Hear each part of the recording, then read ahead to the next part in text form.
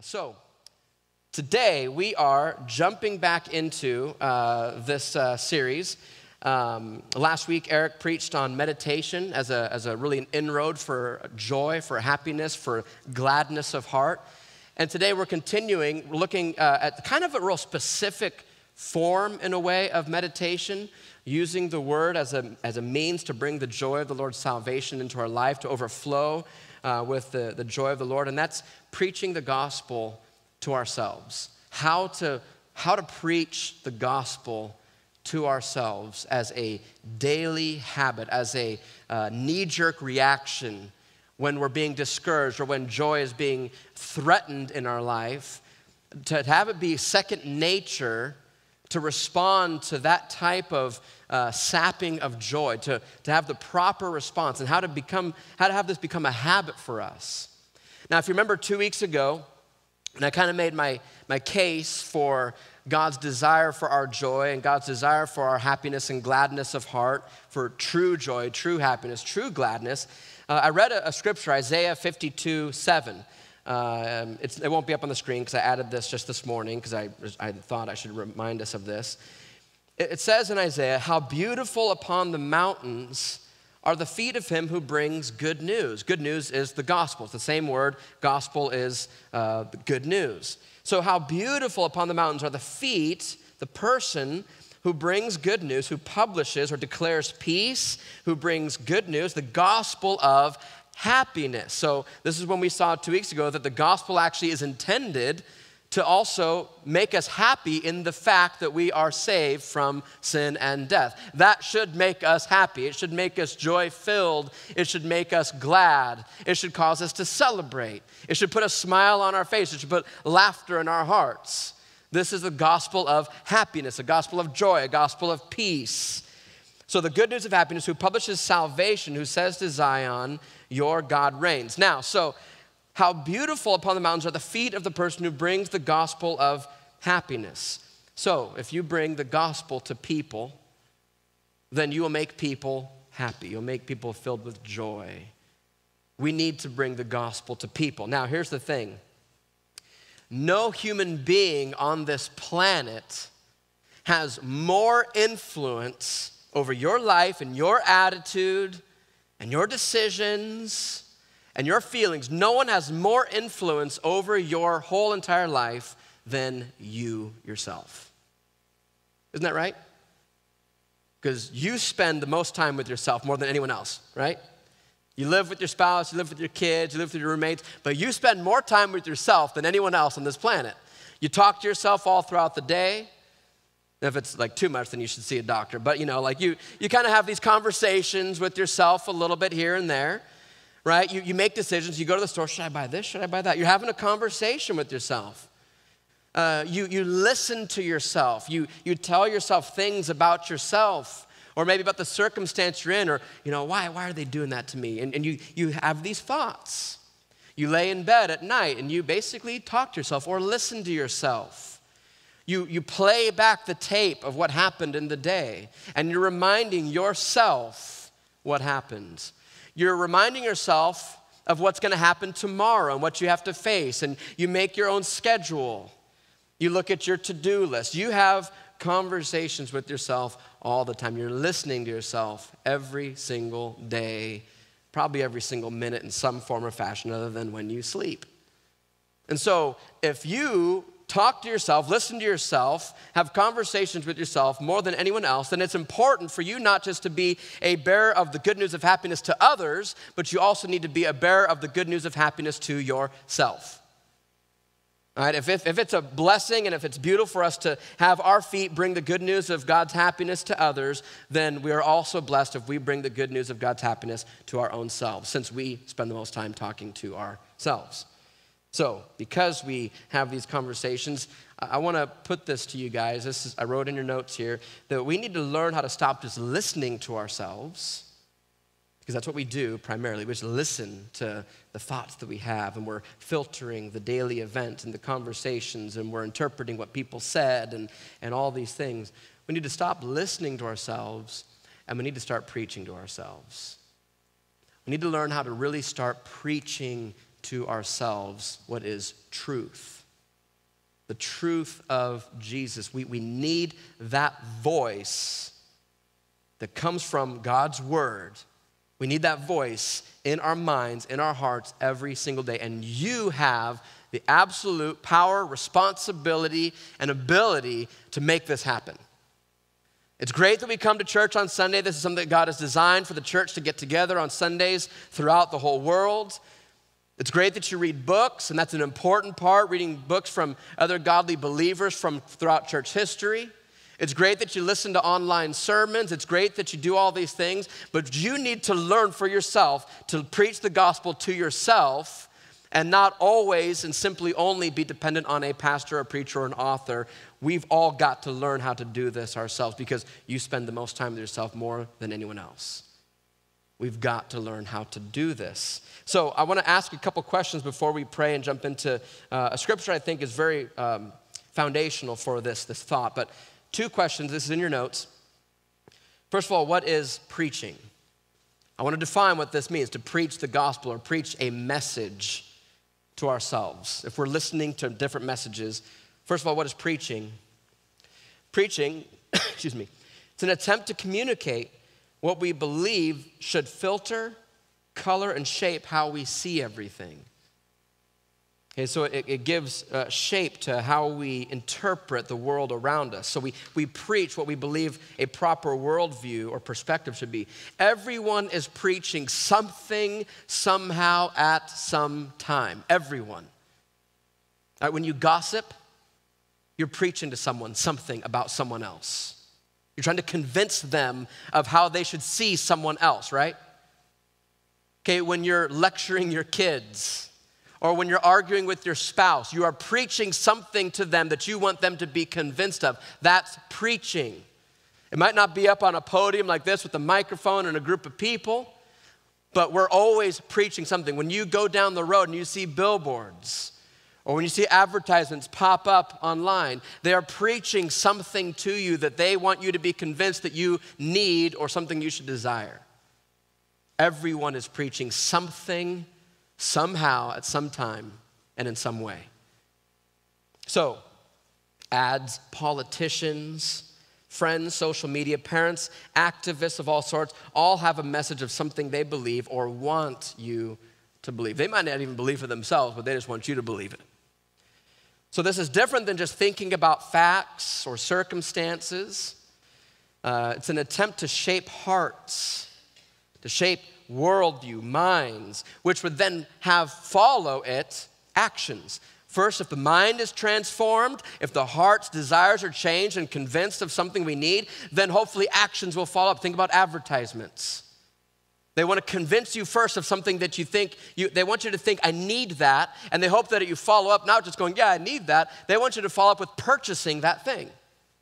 Right? Politicians first want to convince your mind that their worldview is correct so that then it would follow up with actions in a vote.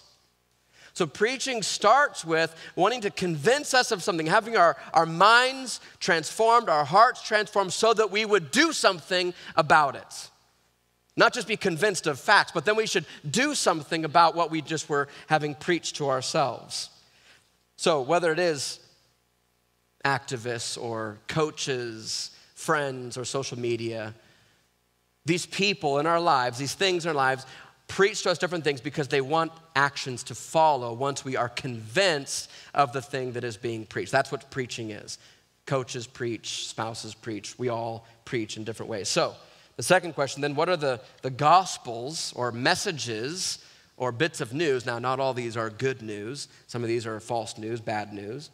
But what are the different gospels or different types of messages that are being preached? So if we believe preaching that tells us we need more, that's some of the types of preaching that's out there. You need more. You deserve more. Or preaching that tells us we're entitled to some kind of different life. You deserve better than that. That shouldn't happen. You should get revenge. They owe you. You've been wronged, so therefore you need this. Or a different outcome. Or maybe upon failure, you have some kind of failure in your life, whatever it might be, job failure, family failure, marital failure, relational failure.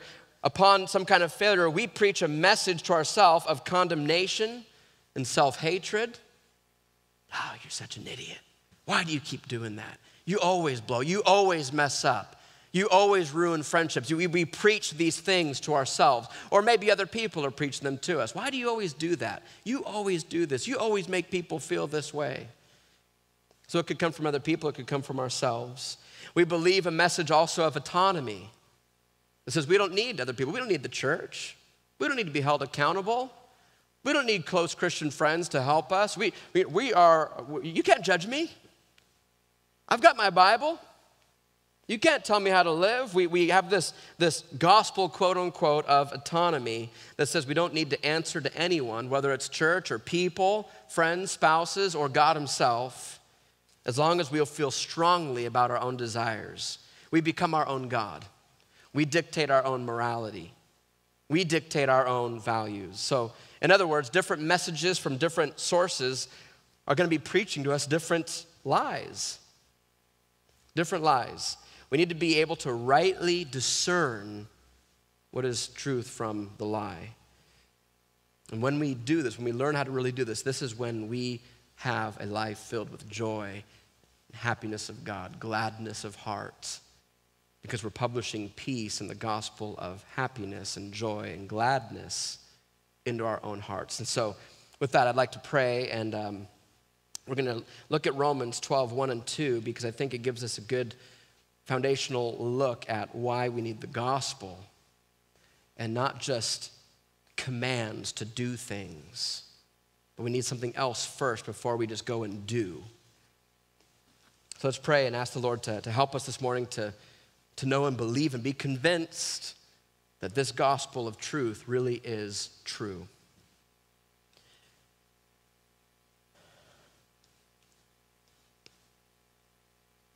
Father in heaven, we approach you this morning knowing that this life that we live here, really there's a battle going on all over the place. And it's a fight and a war for our worship and for our devotion, for our single-mindedness, for our commitment, our loyalty. And the enemy would desire that we would not be loyal to you and not be committed to you and not believe your gospel, but believe some kind of false gospel that would get us to wander astray and somehow make something else the center of our life. And so this morning, we hope and we pray that as we get into your word, that as your word goes into our minds, that it would begin to renew our mind and shape and shift our worldview and our perspective, and that we would be convinced that there is no other God like you, that you are the Almighty. You are the King of Kings, you're the Lord of Lords, the first and the last, the Alpha, the Omega. You're faithful and true. You're the God of our salvation. You're the eternal one of Israel. You're the creator of all things. And there is no one and nothing like you. There's nothing on this planet that ever was or ever will be that will be worthy of our worship and our adoration and our praise. There is nothing at all that compares to you. And yet somehow, through the preaching of the world and various means, we go after other things. And we thank you that there is grace for that there's forgiveness for that. There's no condemnation as we go after those things, but because there's no condemnation, that should melt our heart and draw us back to you, knowing that you're a loving and gracious Father. So help us to see this, and we pray that you would just help us this morning through your Holy Spirit and in your word, that you'd convince us, as only your word can. We love you, we thank you, and we're grateful for your word today. Grateful for your church today. And it's in your Son's name we pray. Amen. In Romans chapter 12, verse 1, Paul's writing here to the Roman church, and he has this appeal to them. He's making his case. He's begging them in one sense. He says this, I appeal to you, therefore, brothers, by the mercies of God, present your body as a living sacrifice. Give yourself to God completely. Holy and acceptable to God. Now, this is your spiritual worship. It's a reasonable sacrifice. Don't be conformed to the world. Okay, so we're talking about having the world preach to us in various means and ways. Don't be conformed to that preaching. Don't believe the lies of the world that tell you you need this, you need that. This will make you happy. This will give you joy. This is what you're missing out on. This is how you should do things. This is what you should pursue. This is what makes you a real man. This is what makes you a real woman. Don't be conformed to the gospels, quote unquote, of the world. Don't let those things shape your mind, shape the affections and desires of your heart. Don't let those things lure you and woo you away from Christ. Don't be conformed to this world, but rather instead be transformed. Be changed. Be converted in your heart. Have your heart and your mind change and transform by the renewal of your mind. That tells us something about our mind, that our mind needs something desperately. Because our mind has been shaped and changed and wired through the preaching of the world to desire certain things that are not of the Lord, that will not actually give us joy, will not give us happiness, will not give us fulfillment or satisfaction. Our minds need to be renewed. They need to be changed. Not just trained,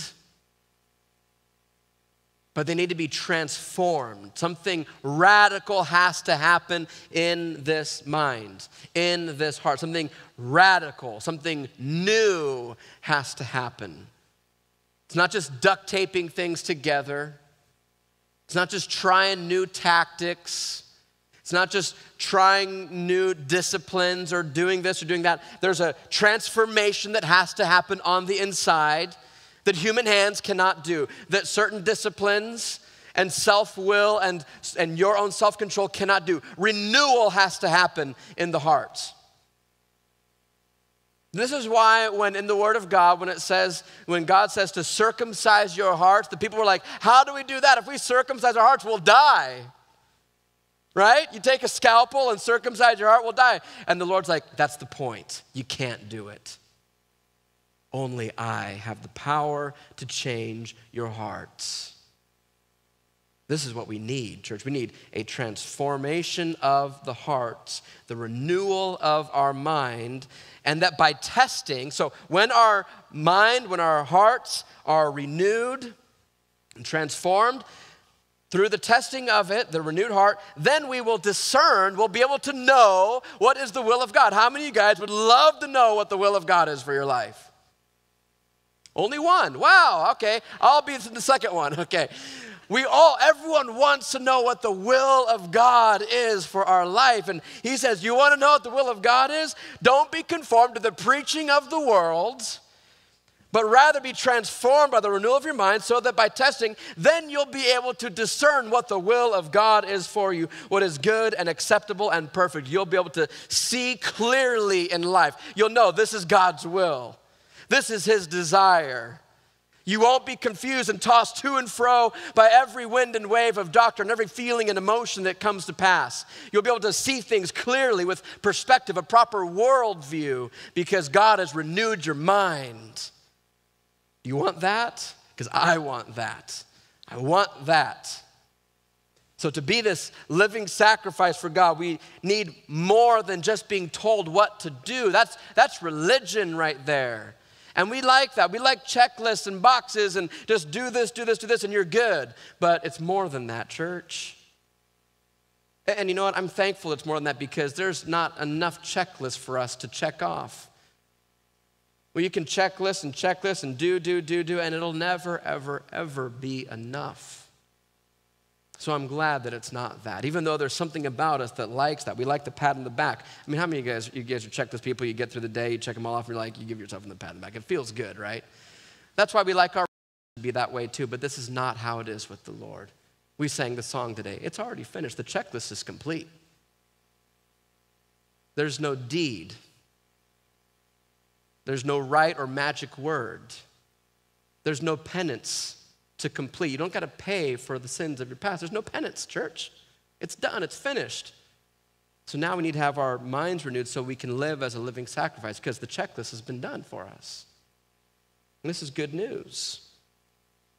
So when we just have this thing, this happens a lot, where if you're maybe in a friendship or a relationship or in a marriage or with your kids, and this is important, this applies in every relationship. How many times have you sinned, failed, and then you have a friend who, with a very good intention and good heart, just says, you know what you need to do? You just need to trust the Lord. You know, you're worried about something. They just say, you just need to trust the Lord. You know what I think to myself? Thanks, I already know that. Great advice. Tell me something I don't know. And they're well-meaning. How many times have you done that to someone? You know, or when your friend commits sin, whether it's, you know, it's some kind of thing. Maybe it's pornography, or if it's lying to someone, or something like that. And then you just say, you know, you just need to stop. Like, tell me something I didn't know. Like, I already know that. You're telling me, do you think, I can't stop, that's the problem. Tell me how to stop. So when we say things like, if you ever start your sentence with someone with, you just need to, ... what you're doing now is you're just preaching the law to them. You're just telling them what they need to do in their own strength. You just need to trust God. Okay, the problem is, I'm a sinful, frail, weak person. Tell me how to trust God. I need my heart to change because I can't trust God right now. I need my heart to change because I still desire that sin. Tell me how. Tell me how my heart can change so I don't want to do that thing any longer. Don't just tell me what to do. I already know what to do. This is why Paul said, everything I want to do, I don't do, and everything I don't do, I want to do. He's like, who is going to free me from this body of death? He says, I thank God it's through Jesus Christ. It's not through our own willpower and through our own self-discipline. We already know what is right and wrong. That's not the problem. So we don't need people telling us, you just need to do this. I already know what I need to do and what I don't need to do. Tell me how. Tell me how my heart can change so I don't desire those things anymore. Tell me how my heart can be renewed so that I do desire the things of the Lord more than the things of the world. Tell me how my heart can change so I love the preaching of the gospel and I hate the preaching of the world. Tell me how I cannot be conformed by the world's. That's what we need, church. We need renewal of the mind, not being told what to do. Now, is there a place in discipleship and in accountability where we need to have challenges and things? Yes, absolutely, but they should never be alone. You should never be in a conversation where you're just telling people what to do and what they're doing wrong. You should always have the reason why, the because for the therefore. Because of this gospel truth, and therefore, friend, this is why you can go do this, because of God. All right, and that's what we're going to look at today primarily, is how to have this kind of conversation with ourselves as well as with other people, to have the fullness of the gospel pressed into our minds and hearts so we can see real, radical heart and mind change so that the actions would follow. Far too often we think, do the actions first so you can get the acceptance of God. But the word tells us something totally different. Because you have the acceptance of God, then therefore that's why we can go and do this. See, we've got it totally backwards. We put it in this little religious box. So in order to have this heart change, we need to be given the reason. We need a reason that will melt our hearts, change our desires, change our wants, the affections. So here's a couple examples I might give you guys. An employee will work harder and with a better attitude when they're working for a boss that they love. The guy just treats them well. There's confidence in this. That employee will work harder. Or if they work for a company that they believe in the vision or mission of the company, they'll work harder and with joy, won't they? But if they are unsure, If they're not sure, or if maybe the boss treats them bad or whatever, then they're just going to be a little apathetic. They're not going to have a desire and passion to work for this guy. Or with your kids and with parenting, when your kids are convinced that you love them, and that when you tell them, I don't want you to go do this or do that because it's going to hurt you, when they're convinced that you're saying that because they love you, there's a much greater chance. Now, kids are still kids, and we still are sinful people, and our curiosity gets the best of us, but a much greater chance that a kid, if they're convinced that their parents are really looking out for them and aren't just joy killers, but if they're convinced that mom and dad are trustworthy, they care, they're smart, they're wise, they love me, much greater chance that they're going to think twice before going and doing that thing. But if they're suspicious and think that you're just doing it just to do it, and they don't understand the reason why, then their curiosity probably is going to get the best of them. They're going to go do that thing. Right? And so when we are convinced of why we should do this work or not do this thing or stay away from this or that, when we're convinced of why, and particularly convinced of the character and nature of the person who is giving us the command, then it changes our heart. The kids, they want to please mom and dad. They want mom and dad to be happy. And they know it'll make them happy if they make mom and dad happy. The employee wants to make the boss proud because the employee loves working for the boss. It's just like when Jesus said, the parable, he said, enter into the joy of your master. We do the work of God with God, and we get to enter into the joy of the master. The kids enter into the joy of the parents. These are different ways that when we know and we believe in the person in particular that is giving us certain directives or whatever, once we believe the reason why and we believe the character and nature of the person, our hearts change, things change, our desires change. But if we doubt God, if we doubt him, we doubt his plan, his desire, his will, we're more apt to just be apathetic. We're more apt to be depressed. We're more apt to just not care. We're more apt to sin. And we're more apt to have no joy. Because we're going to be more apt to go after things that we think will bring us joy and happiness, but really actually won't. But if we're convinced, and we don't doubt God, we don't doubt his desire for us to be filled with joy, if we're convinced that God is a joyful God and wants his children to be joyful, if we're convinced of that, then we will desire to follow his commands. Our hearts will change, and we'll see things more clearly and say, this is bad, this is the Lord, and so I'm going to go do this. So we have to ask the question, why and how? Not just a command. Don't look at that, don't do that, don't kill, don't rape, don't murder, don't steal, don't lie. We can't just say, okay, we have to say, but why and how? How do we not do that? Why should we not do that? And so as we go through life, we ask the question, why and how. This is where preaching the gospel to ourselves comes into play. And this is kind of a form of prayer, preaching the gospel to yourself. It's different than just a typical prayer where maybe you go and you ask the Lord for certain things that you have need for. Because here's the thing, let's say you have a particular temptation. Oftentimes we go into a time of prayer just asking God to give us strength over the temptation. And that's not a bad prayer, but there is a more effective way to pray that prayer that first results in heart change so that when you ask, your heart is now ready to receive the strength from the Lord to resist that temptation. Rather than just asking God point blank, now we're actually preaching the gospel to ourselves so that our hearts are even prepared for the thing that we ask for. So the old saints in the past, they call this soliloquy. It's a form of self-talk, preaching to yourself. We see this in the scriptures. I'll have a couple examples here.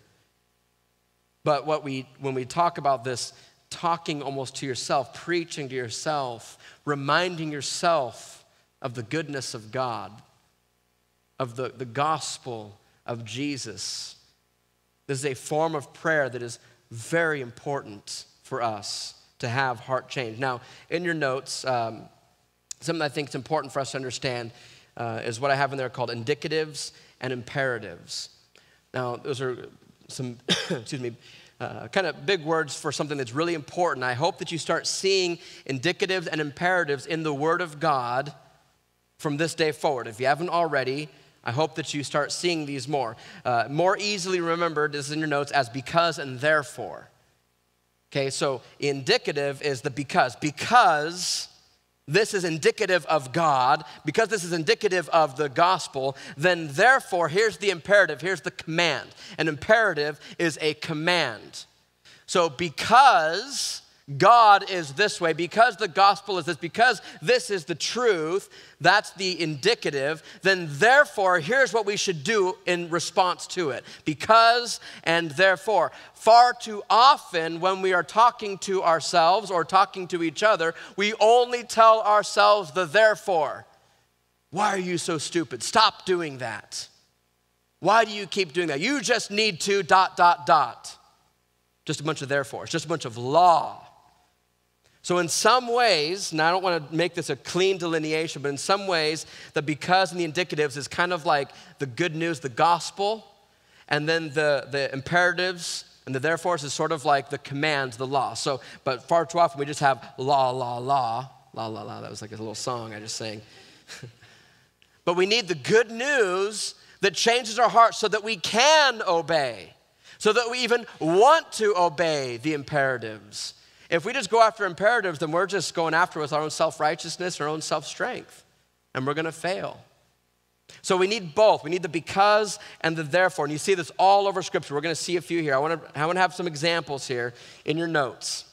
Because I want this to be very practical. I'm hoping that as we go through this, it becomes very practical to kind of give you a head start on your own particular weaknesses.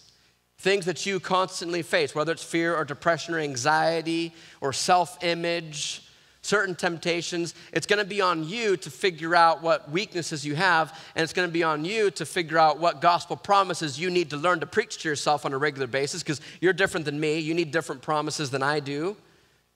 And a lot of them we're going to need the same because we're all very similar too. So I have some examples that I hope will kind of give you a picture of how this works. So the first one here, fear.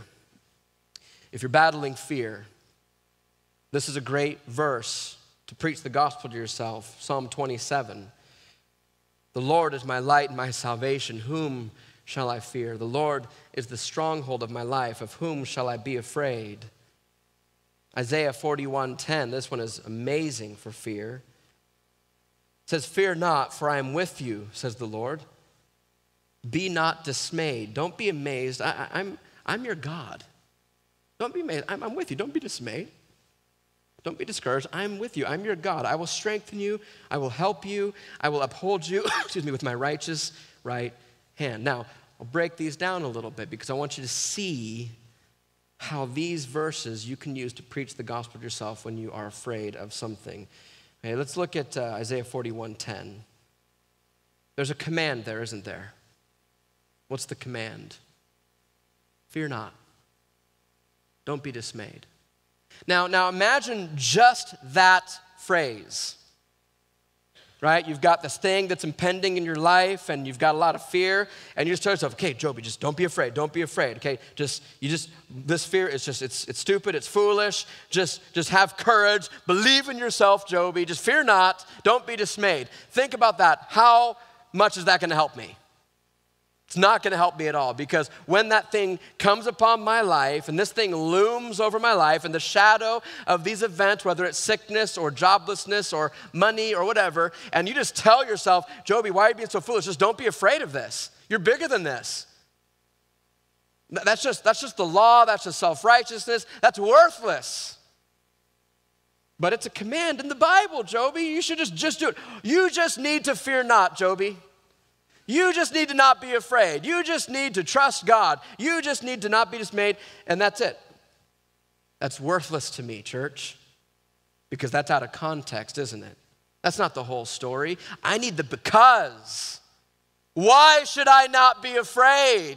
Because look what Psalm 27 says. The Lord is my light. He's my salvation. I'm not my salvation.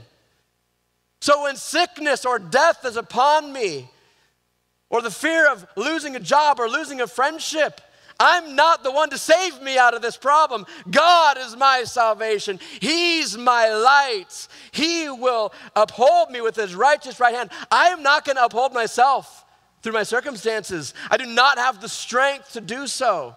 So when I am in fear, I have to say, because God, you are with me. Because you will uphold me with your righteous right hand, because you are the light and my salvation, I have nothing and no one that I should fear.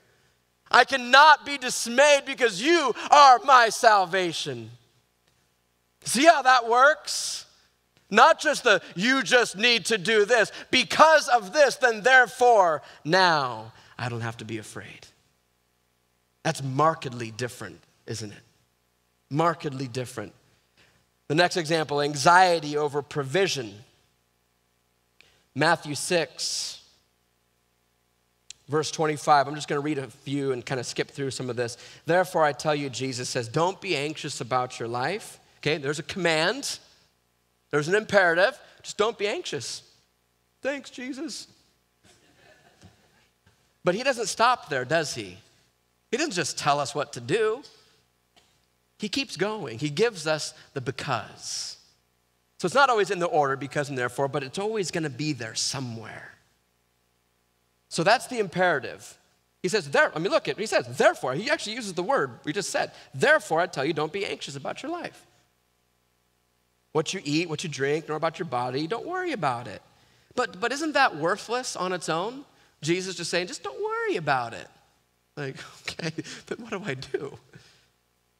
But then he says, the because part, isn't life more than food, the body more than clothing? Look at the birds of the air.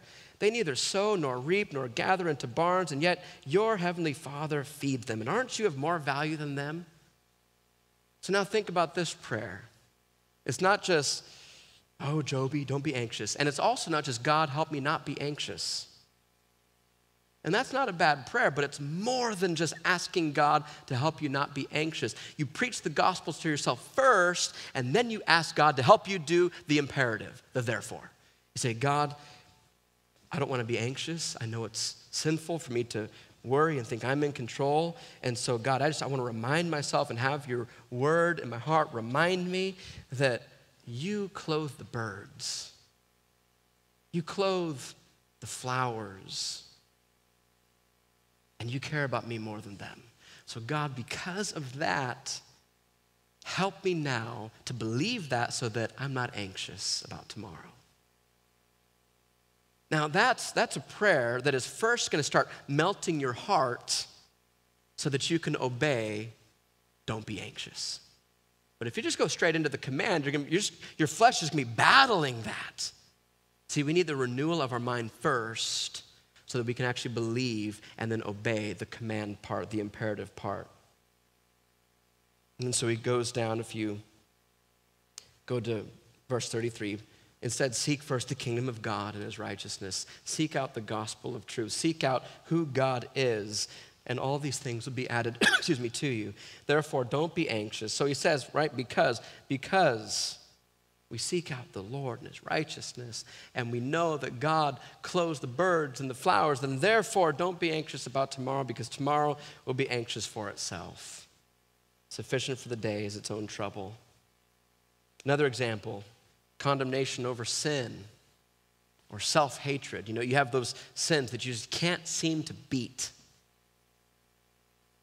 For many of us, we have the same ones. For many of us, we have different ones. But you keep going back to that same pattern, that same sin, and every time you do it, you beat yourself up.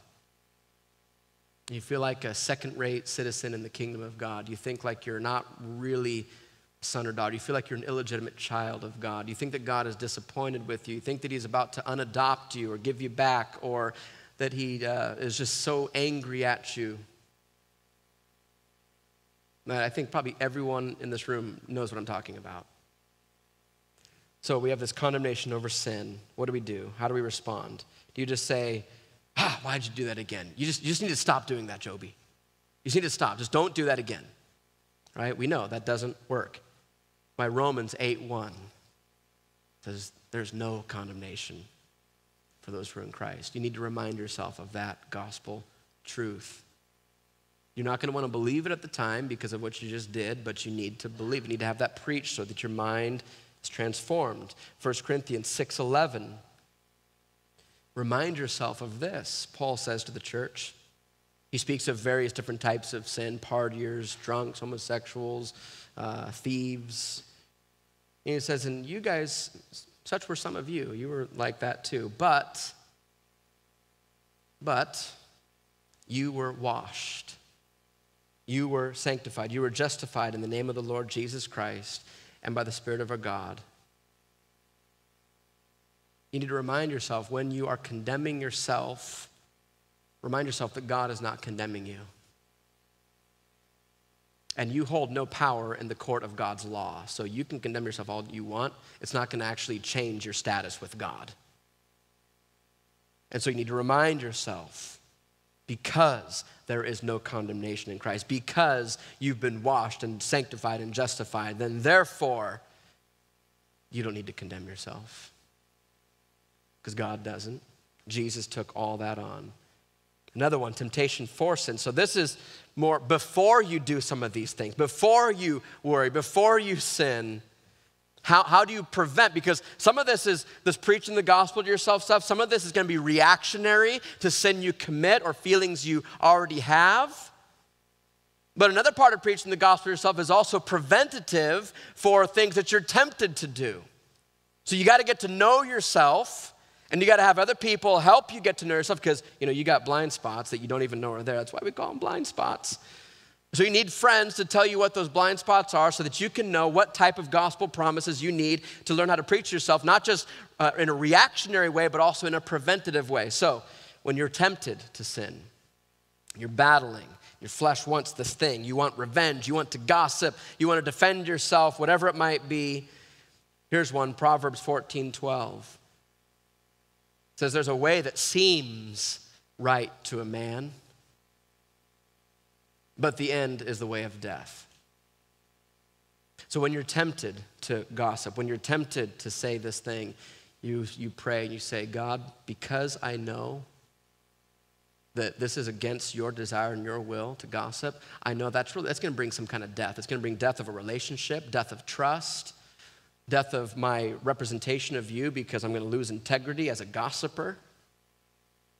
Because this is going to draw me away from life and you, and because it's going to bring me towards death of something, then therefore, I want to run from this. Therefore, God, help me to believe that this is the way of death. And life is keeping my mouth shut, or life is not looking at that thing. Hebrews 3:13 says, take care, brothers. So this is speaking to believers. And this is what's important here, because I think this ties in even with a little bit of Romans 12 here. Take care, brothers, Christians, lest there be in any of you an evil, unbelieving heart. So what that tells us that even brothers and sisters, Christians, there's parts of our hearts, the flesh, that still needs some change. We still need some transformation of the mind. There's dark parts of our heart, our being, our character that needs transformation. So he says, take care so that there wouldn't be in any of you an evil, unbelieving heart. Though we are renewed in the spirit, we still live in a body of flesh. So there's still unbelieving parts of our hearts and mind that need to be converted, and so that we would be transformed and believe the true gospel. So if we have this parts of our heart that are unbelieving still, they will lead us to fall away from the living God. The way is the end of death. Not eternal death, separation from God, but leaving the fellowship of God. But instead, exhort one another, encourage each other each and every day, as long as it's called today, so that, here's why, none of you would be hardened by the deceitfulness of sin. The deceitfulness that sin will bring you down to the way of death. So we say, because God, because sin deceives me, I know, God, that sin deceives me into falling away from life and breaking communion with you, then therefore, I want to confess my sin and my temptation to other people that will help me. Therefore, I'm going to open up and be vulnerable with people and let them in on my temptations because I don't want to follow the way that seems right to me. So we say, because then, Lord, that is the way of death, and therefore help me have the humility to confess my sin. The imperative, confess your sin to one another. Why? Because sin is deceitful and will lead you towards death. It'll lead you away from God. Because and therefore. Depression. Psalm 42, verse 5. Eric mentioned this one last week.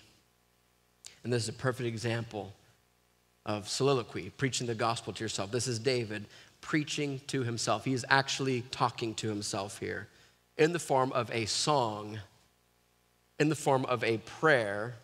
He says, why are you cast down? Who's he talking to? Oh, my soul. It's me, close my eyes going, Joby, why are you feeling this way right now? It's me praying, sitting before the Lord, but I'm talking to myself, even though it's this prayer and time in God's presence where I'm going, God, I'm here with you, and I need to preach to myself. And I got to ask myself, why am I so discouraged that I just sinned? How come I'm condemning myself for this sin, even though I know that there's no condemnation? Why am I so downtrodden? Why am I so discouraged? Why am I so depressed? And why are you, Joby, in turmoil within me? Why are you, my soul, in turmoil? What is wrong? What am I believing that is wrong? And then here's another imperative that David says to himself. David is telling himself, he's preaching himself, David, hope in God. Don't hope in yourself or your circumstances. He's saying, hope in God, David. Oh, my soul, turn your mind to God. Hope in God, for I shall again praise him, my salvation and my God. My soul is cast down within me. Therefore, now he's changing it to the Lord. I remember you. He says, why am I cast down? I have to hope in God. How do I hope in God? I know how to hope in God. I know how to obey this imperative that I'm commanding myself, just got to hope in God. How? Oh, I know how. I think about God. I remember God. I preach to myself about God, or I remind myself about the goodness of God. That's what's going to bring my soul out of this downtrodden state. My soul is cast down within me. Therefore, I remember you. I'm depressed. I'm looking at life. I'm looking at all these things. So what do I need to do? I need to hope in the gospel. I need to remind myself and remember the gospel. Now, this one's interesting. He says, from the land of Jordan and the end of Hermon. Some of your Bibles might say the Hermonites. It talks about a mountain range from Mount Mizar. This is it's a land beyond the Jordan, away from Jerusalem. And Jerusalem, as you guys know, was really a picture. This is Mount Zion. This is the dwelling place of God. And what David's saying, I'm in exile right now. I'm far from the Lord right now. I'm in this other place, and Mount Mizar, that actually means smallness. So it seems like David's even saying, like, I'm on this small little mountain, way apart from the presence of God. I'm away from the glorious Mount Zion, and I'm just hanging out on this little tiny hill in this place of depression, separate from you. But from this place even, where I'm downcast and separate from the glory of God at Mount Zion in Jerusalem, from this place, I will remember God. In this place of depression and this feeling of separation and breaking of communion, I've sinned against God, and all these things have happened, and I'm downcast in my life. But even though I'm separate from the feeling and the tangible presence of God, but from this place even, I will remember God so that I will not be downcast any longer. God will bring me out of this pit of despair, even if I'm from this distance, because I just will remember God. I'm going to preach to myself the good news of the gospel of God's joy and happiness and gladness of heart. Church, the way to forget our miseries in life is to recall the God of mercy, to recall the God of grace. This is what causes the fear of circumstance. It doesn't make your circumstances disappear, but it causes the worry and the fear of circumstances at least, maybe not totally disappear, but at least fit in proper perspective. Another one, worry. Philippians 4 through 9. A command, an imperative. Paul says to the Philippians, rejoice in the Lord always. That's a command. He commands the church to rejoice, to have joy in God. And then he says again, I'm going to tell you guys again, I'm going to repeat myself here. Rejoice, be glad. Okay, thanks, Paul. Let your reasonableness be known to everyone. The Lord is at hand. Here comes the because part.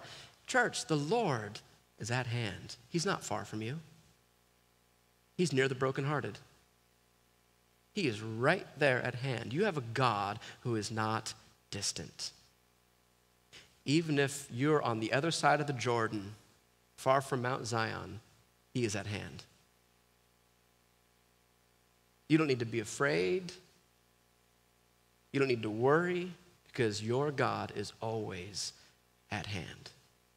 So therefore, rejoice in the Lord, because the Lord is at hand. So don't be anxious about anything. Another command.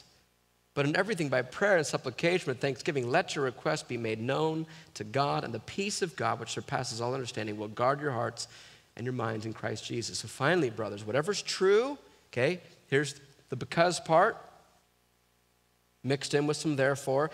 Whatever's true, whatever's honorable, whatever's just, whatever's pure, lovely, whatever's commendable, if there's any excellence, if there's anything worthy of praise, think about those things.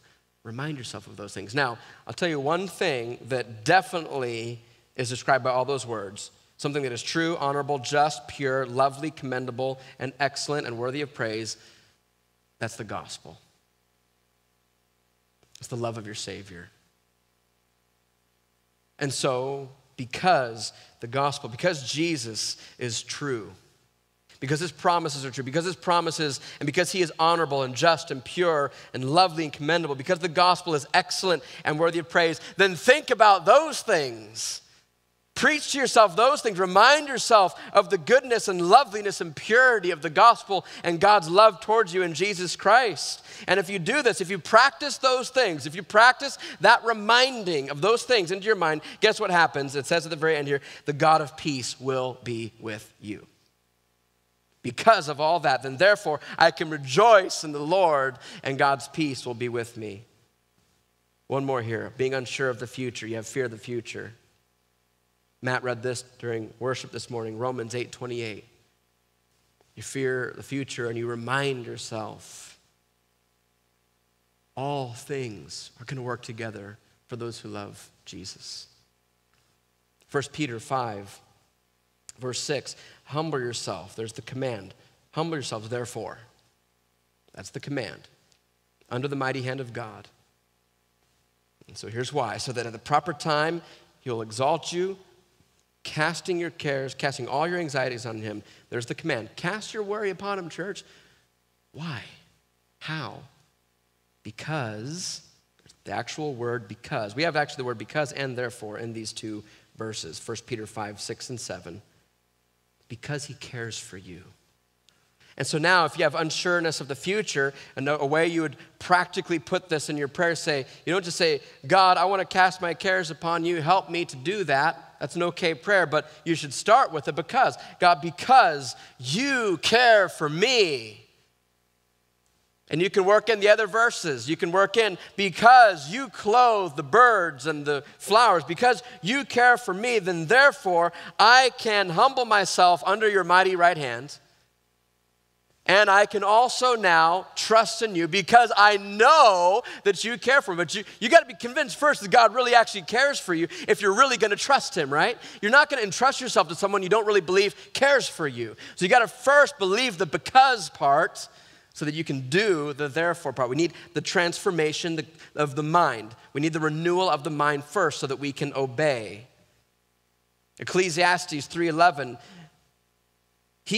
God has made everything beautiful in its time. Remind yourself of that. God, you're going to make everything beautiful in your time. I don't have to fear the future.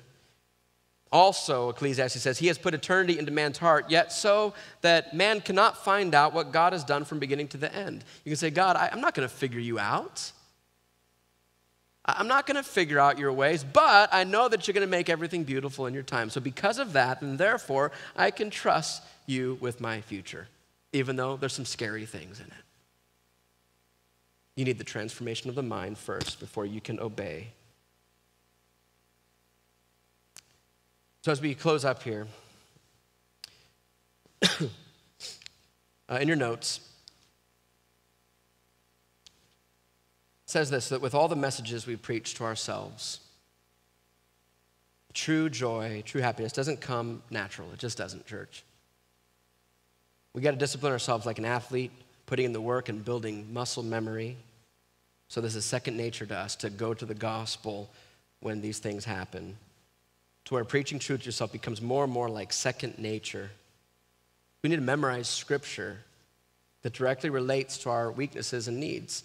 This stuff takes time. It takes a lot of practice. It takes the renewal of the mind that only the Lord can do.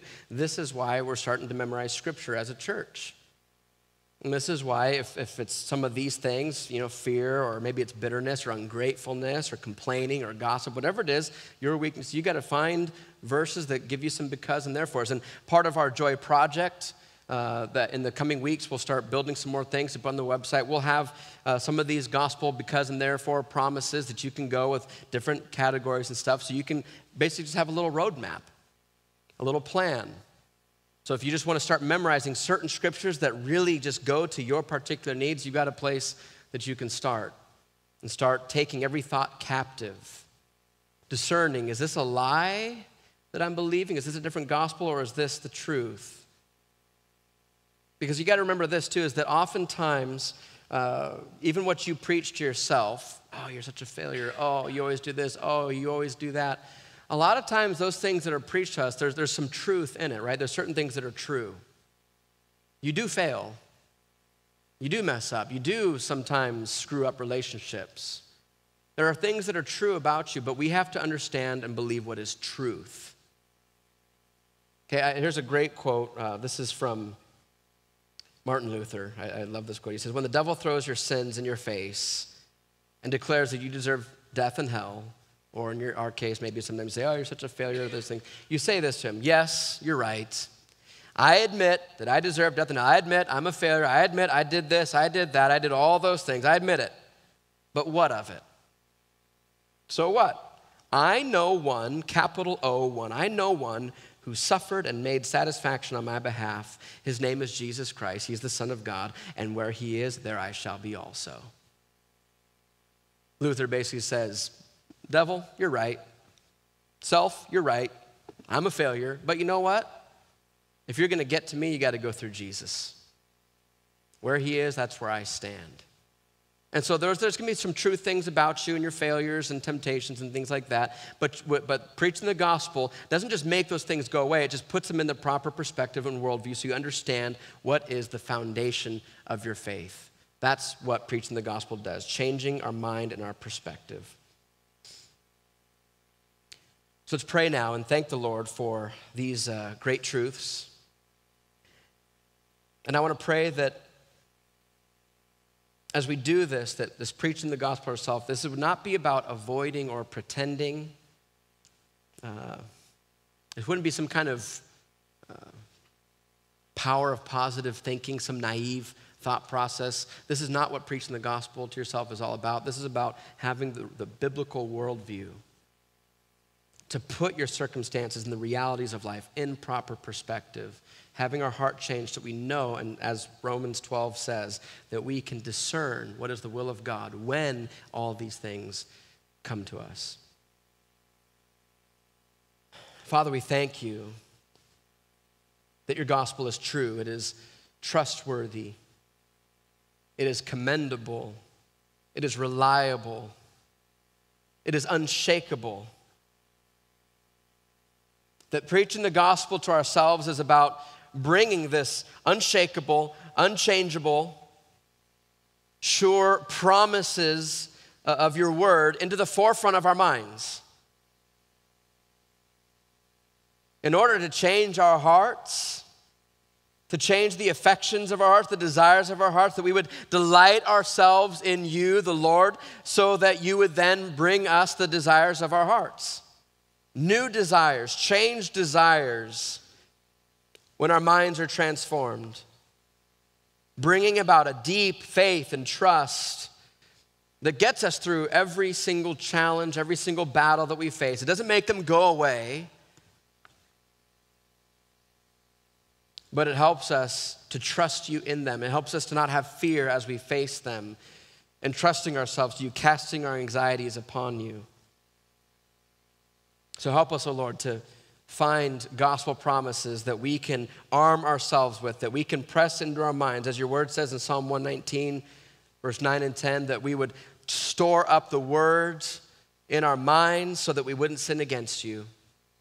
That means we've got to memorize gospel promises so that when we find ourselves in temptation or maybe on the other side of sin, we know how we can run to our advocate, your son Jesus. We run to the gospel of, as your word says, the gospel of happiness and good news and peace. So help us, Lord, to believe that this discipline of learning how to preach the gospel to ourselves, that this would lead us to the joy of your salvation, the gladness, the happiness of our master, that we would share in the joy that you have towards us. We love you, Lord. We thank you so much. And it is in your Son's mighty and precious and joyful name that we pray. Amen.